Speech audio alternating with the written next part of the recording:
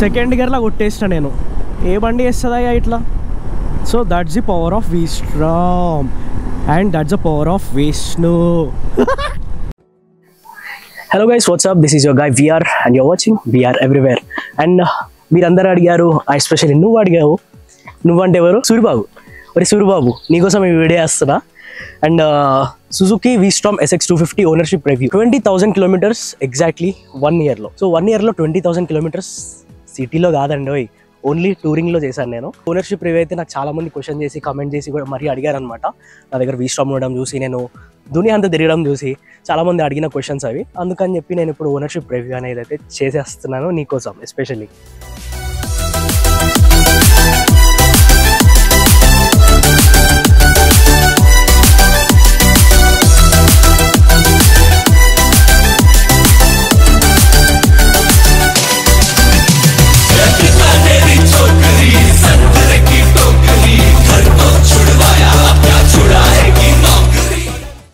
So చాలా మందికి ఉంటుంది కదా, ఒక బైక్ తీసుకోవాలి, ఆ బైక్ తీసుకొని ఎక్కడెక్కడో దునియా అంతా తిరగాలి.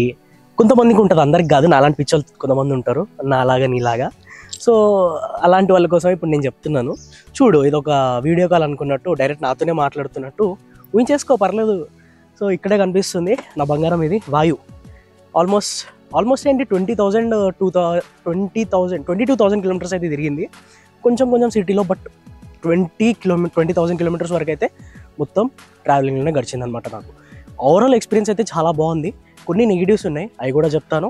కానీ 99% అన్నీ నాకు ఉన్నాయి, అన్ని పాజిటివ్ థింగ్సే. సో మోస్ట్లీ ఇప్పుడు ఎవరైనా బైక్ కొనాలి అన్నప్పుడు ఏం చూస్తారు? First thing, typical south Indian, నువ్వేం చూస్తావు? మైలేజ్. సో బండి మైలేజ్ ఎంత ఇస్తుందో చూస్తారు. ఇంకొకటి, ట్రావెలర్లో ఏం చూస్తారు? లగేజ్ ఎక్కువ క్యారీ చేస్తుందా? సాడిల్ స్టే కానీ, టాప్ బాక్స్ కానీ, వెనకాల ఒకవేళ నీకు ఫ్రెండ్స్ ఉన్నారంటే పిలియన్ కానీ, వీళ్ళందరినీ క్యారీ చేయగలుగుతున్నావా లేదా, అది చూస్తారు. Third thing, handling. నీకు బండి ఎక్కువ వెయిట్ ఆపుతుందా లేదా చూస్తావు. అండ్ హైవే పైన మంచిగా స్టెబుల్గా ఉందా లేదా చూస్తావు. సో ఈ 3 థింగ్స్, అవి మాత్రమే కాకుండా top speed, highway cruising. So ఇవన్నీ ఇప్పుడు నేను చెప్పబోతున్నాను.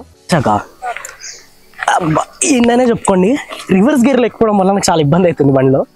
Okay, so first thing mileage అయితే, సో ఇక్కడ చూసుకున్నట్టయితే ఈ 179 కిలోమీటర్స్ అయితే నేను సిటీలో కవర్ చేశాను. సిటీ పర్పస్లో నేను చూసుకున్నట్టయితే నాకు ఎంత మైలేజ్ వచ్చిందో చూపిస్తాను. 37 మైలేజ్ ఇచ్చింది. అండ్ ఇది వచ్చేసి 4,519. ఇదంతా ఒక లాస్ట్ నా హైవే ట్రిప్ది అనమాట. ఒక 190-200 కిలోమీటర్స్ వదిలేస్తే. సో అందులో నాకు వచ్చేసి 38.4 కిలోమీటర్స్ పర్ లీటర్ క్లియర్ కట్గా చూపిస్తుంది నీకు. ఓకే, సో ఇది వచ్చేసి నా యాక్చువల్ మైలేజ్ అనమాట. That's really great. అండ్ ఇక్కడ చూసారా నా total kilometres 21,130 kilometres covered by Vishnu.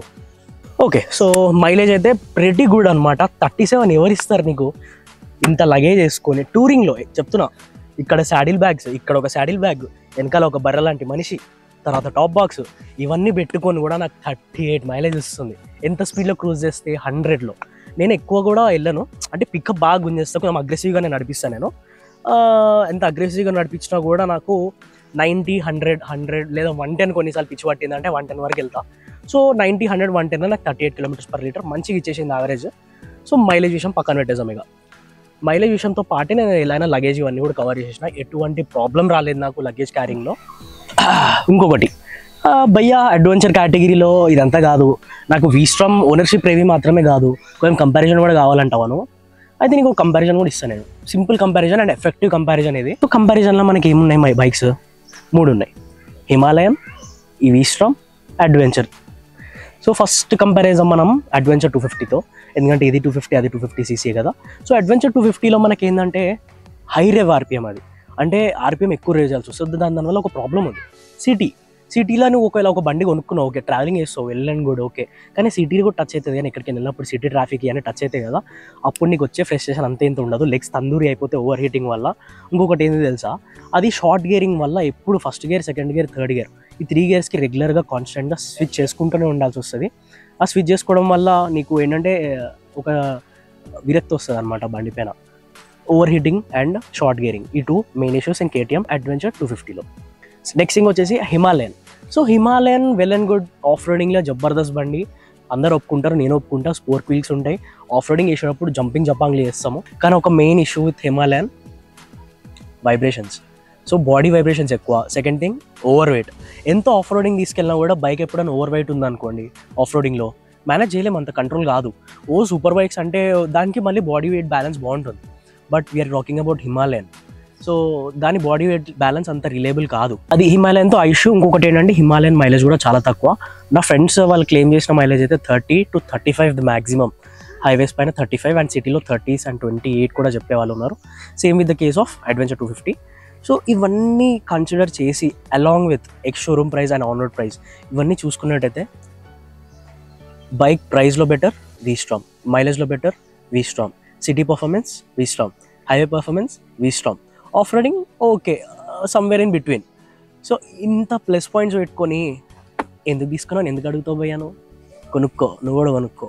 So ఇప్పుడు ఇవన్నీ కాకుండా నెక్స్ట్ మనం చూసాము డైరెక్ట్గా రోడ్స్ పైన ఎక్కి హైవేలో అండ్ సిటీలో ఎలా పర్ఫామ్ చేస్తున్నా అవి కూడా ఇప్పుడు చూపిస్తాను బైక్లో. ఓకే, కొన్ని నెగిటివ్స్ కూడా ఉన్నాయి, ఆ నెగిటివ్స్ కూడా చెప్తాను.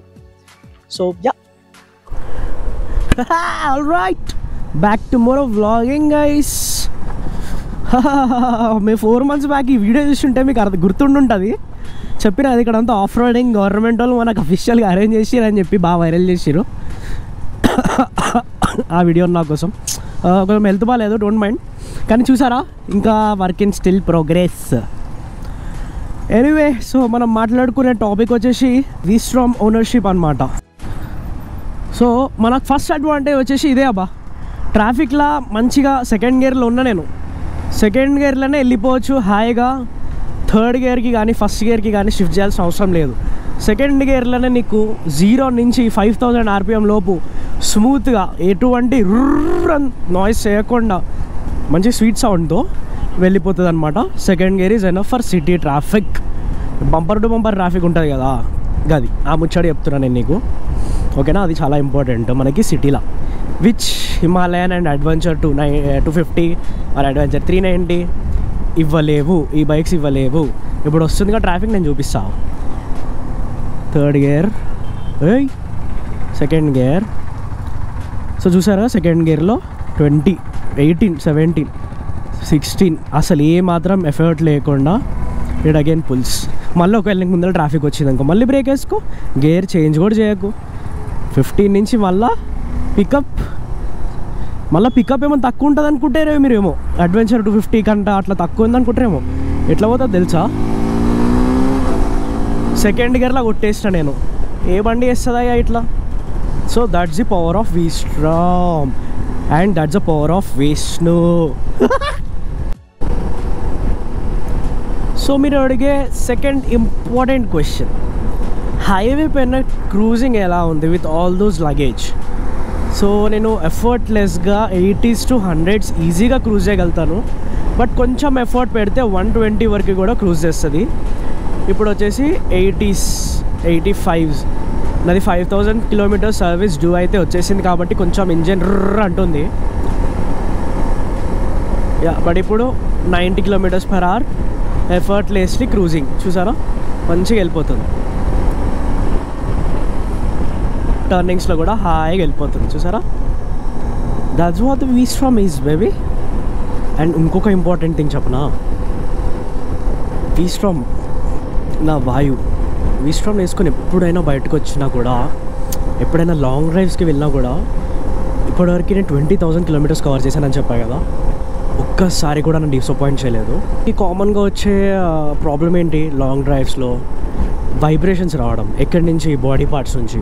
సో బాడీ పార్ట్స్ కానీ లేదంటే అడిషనల్ ఫిట్టింగ్స్ కానీ అక్కడి నుంచి చాలా వైబ్రేషన్స్ రావడం స్టార్ట్ అవుతుంది. బట్ దీనికి ఏవైతే ఆఫ్టర్ మార్కెట్ పార్ట్స్ నేను పెట్టించానో, లైక్ సాడిల్ స్టే కానీ, క్రాష్ గార్డ్ కానీ, ఫాగ్ ల్యాంప్స్ కానీ, ఎక్కడి నుంచి కూడా నాకు ఎప్పుడు కూడా వైబ్రేషన్స్ రావడం కానీ, స్క్రూస్ లూజ్ అవ్వడం కానీ ఎప్పుడూ జరగలేదు నాకు. సో ఎవ్రీథింగ్ ఎంత స్మూత్గా వెళ్తుందంటే బైక్లో, నన్ను నేనే నమ్ముకోలేకపోతున్నా. That's how good it is.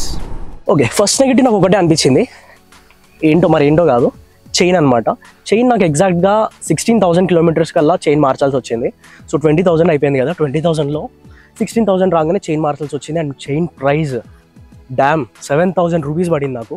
ఎందుకంటే వేరే బైక్స్కి లైక్ జిక్సర్, సుజుకిలో జిక్సర్కి 4,000 రూపీస్లో అయిపోతుంది, కంప్లీట్ కిట్ వస్తుంది అనమాట. కానీ Vstromలో ఎలా అంటే చైన్ స్ప్రాకెట్ ఒక set, small sprocket, big sprocket ఒక సెట్, అండ్ చైన్ ఇదంతా ఒక సెట్, దాని తర్వాత లోపల బేరింగ్స్ ఉంటాయి, ఆ బేరింగ్స్ ఒక సెట్, ఇలా అన్ని చెప్పి నాకు 7,000 వేసాడు బిల్లు. నాకు గుండెపోటు తెప్పించాడు. ఇంకొకటి సెకండ్ డిసడ్వాంటేజ్ అనిపించింది నాకు, ఏ బొక్కలో వైజర్. దీనికి బ్లాక్ ఫిల్మ్ వేసాను కానీ మామూలుగా అయితే వైట్ వైజర్ ఇచ్చాడు. హైట్ అటు ఇటు కాకుండా మధ్యలోకి ఉంది. ఐ వాంట్ ఇంకా పెద్ద వైజర్ కావాలి నాకు, ఐ వాంట్ బిగ్ వైజర్ అనమాట. సో అది నాకు నచ్చలేదు, వైజర్ ఒకటి. అండ్ థర్డ్ ఈ ఇండికేటర్స్ భయ్యా, ఇండికేటర్స్ కూడా నాకు నచ్చలేదు అసలు. అండ్ ఫోర్త్ థింగ్ వచ్చేసి ఈ లైట్స్ అనమాట. ఈ లైట్ అసలు సరిపోదు, అందుకే నేను అడిషనల్ 45 వాట్స్ హెచ్జేజీ ల్యాంప్స్ అయితే పెట్టించుకున్నాను నేను. చూసారా, దిస్ గెట్స్ జాబ్ డన్, అది పర్లేదు, ఇట్స్ ఓకే. ఇవి ఇచ్చాడు, గెట్స్ జాబ్ డన్. కానీ ఇంకొంచెం వైడ్గా పెద్దగా ఉంటే ఇంకా బాగుండేదని నా ఫీలింగ్. సో అంతే అండి. నెగిటివ్స్ మీరు అడిగారు కాబట్టి చెప్తున్నాను. ఇంతకు మించి నాకు నెగిటివ్స్ అయితే ఎప్పుడేం అనిపించలేదు, ఇంజన్ పరంగా కానీ కూలెంట్ హీటింగ్ ఇష్యూస్ కానీ ఎప్పుడు ఇటువంటి ఇష్యూస్ అయితే నేను ఫేస్ చేయలేదు. చూసావు కదా సూరిబాబు, ఎలా అనిపించింది మన బండి? సుజుకి Vstrom SX 250 బంగారం లాంటి బండి, అద్భుతంగా కొనుక్కోవచ్చు, ఎంతో వైభవంగా వాడుకోవచ్చు కూడా బండిని. Suzuki Vstrom SX 250. నేనేం పెయిడ్ ప్రమోషన్ చేయట్లేదు ఇక్కడ, నాకు దుట్టి నా సొంత బండి కాబట్టి ఇంత మంచిగా చెప్పుకుంటున్నాను. అంటే ఒకవేళ నా సొంత బండి కాకపోయినా నేను నడిపిన తర్వాత నాకు నచ్చిందంటే ఇదే విధంగా చెప్పేవాడిని. అండ్ మన టాకింగ్ స్టైల్ మాకు నచ్చినట్టయితే అండ్ వ్లాగ్ కూడా మీకు నచ్చినట్టయితే ఏం చేయాలో మీకు తెలుసు కదా, ఒక లైక్ ఇచ్చుకోండి వీడియోకి. ఇంతకుమించి నేను అడగలేను, ఒక లైక్ చేయండి అండ్ ఒక సబ్స్క్రైబ్ చేసుకోండి ఛానల్కి. ఆ తర్వాత ఇంకా వేరే వేరే వీడియోస్ ఇలాంటివి చాలా ఉంటాయి నా ఛానల్లో. చాలా బండ్లు చేశాను, సూపర్ బైక్స్ కూడా రివ్యూస్ చేశాను. మీరే ఇంకా లేట్ చూడలేదు ఇప్పటివరకు, చూసుకోండి, కాస్త వెళ్ళి చూసి నచ్చిందంటే ఛానల్ సబ్స్క్రైబ్ చేసుకోండి. ఇంకా మరి నేను ఎన్నో వీడియోస్ చేస్తూ ఉంటాను, ట్రావెలింగ్ వీడియోస్ కూడా చాలా వస్తూ ఉంటాయి నా ఛానల్లో. అంతే అండి, మరి వేరే వీడియోలో కలుద్దామా? See in the next one. We are signing off. Bye.